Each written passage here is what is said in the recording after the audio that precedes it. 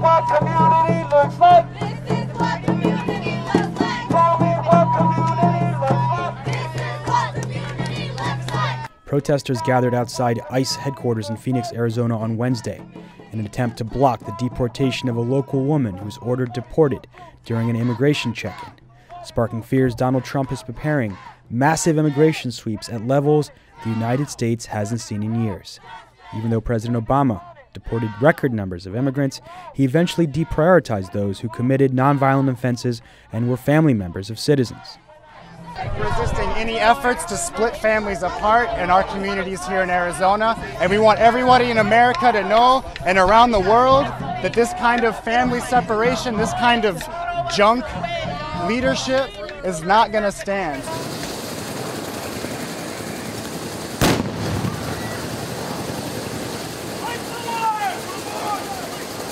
Trump's first executive order in office was to jumpstart deportations for all undocumented immigrants in the United States and to restart some of the most controversial programs used over the past years, including deputizing local law enforcement to assist with deportations.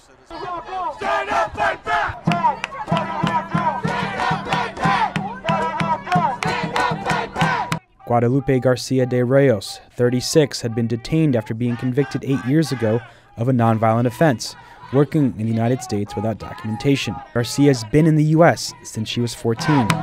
What do we want? Justice! When do we want it? Now! Protesters gathered outside a van outside ICE headquarters to block the vehicle from moving from the Phoenix office to another location as Garcia is deported.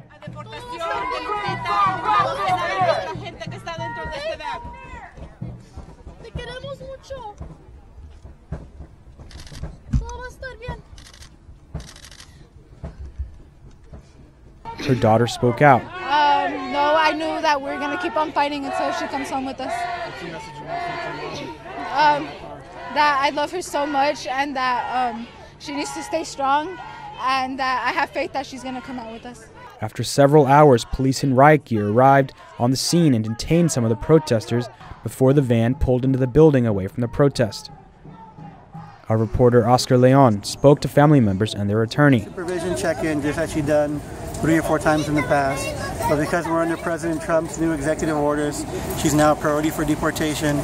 She was taken into custody yesterday, and we received word just a few hours ago that she was deported and is now in Nogales. So normally before under Obama, these kind of cases would have been deportation or... No, she wasn't a priority for removal as she checked in before in the past. But now because Trump is in power, now she's being removed. What do you expect because of the priority removals and changes? What do you expect to happen in the city? I think people are going to hide. People are going to be afraid. People aren't going to come present when they're told to present. It's the exact opposite of what you want to create in the community. Instead of creating safety, you're creating fear. It's BS to begin with, okay? We all have the right to something. We're all humans, okay? Regardless of our skin. We have the right to do whatever we think is right for our families. Working is not a crime, okay? Where you work, where you went to study, how deep, how close were the communities, the brown community with the white community? Because people from other places in Phoenix not really necessarily understand that, you know? Yeah. Tell us about... I mean, we all work as a team. You start learning how different cultures work, and no matter what, there's no barriers. Okay? You get along when you're there to learn, and you're willing to learn something to help people out. That's what you're going to be doing. So there's no barriers on. I see different races every day at work. Okay, but it doesn't mean I do not provide help for them. I'm not going to take it out on them. Okay, we're, like I said, we're all the same color from the inside. Okay, we all have hearts. We're not all criminals, and that's the thing. They don't take that into perspective.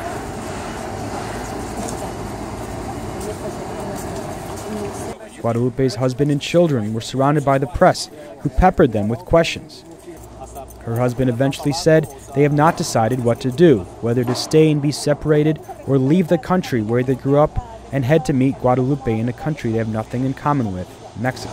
Cuando uno piensa, cualquiera que está en nuestra situación, nosotros pensamos en los hijos. Nunca pensamos solamente en nosotros, pensamos el daño que han sido nuestros hijos. Este país es nuestro país porque tenemos mucho tiempo viviendo aquí. Este país es de mis hijos, de donde nacieron. Entonces es mucho el daño porque no sabemos qué vamos a hacer, si ellos van a seguir aquí en la educación, siempre con su mamá no sabemos todavía, pero el mayor daño siempre es para los hijos, no solamente para uno, sino también los hijos. Y niños ciudadanos que no merecen. Exactamente, un joven ciudadano que no sabe México, ni yo conozco México, que me trajeron cuando tenía 16 años, no conozco México. Ahora imagínate un niño que es de aquí, ciudadano, ¿por qué va a tenerse que ir de su país? Y tu hija tiene your daughter is the age that she was when she came, right? Yeah, my wife was my daughter's age when she came here. Does she know Mexican? She does not. She goes there like, all I know is like what's going on, how life is over there. You know, I mean, if we go, like, same thing, how are we going to survive as a family? Already in Mexico on Thursday, Guadalupe spoke to the press. Arpaio. Yo fui víctima de arpaio y después yo seguí con el proceso todo bien. Me dieron permisos, estaba trabajando todo bien y apenas en este chequeo que hubo, pues volvió a salir mi felonía que el arpaio me dio, que me hace criminal, ¿verdad? Para ellos yo soy criminal. El simple hecho de que yo trabaje, para ellos es criminal y no se me hace justo.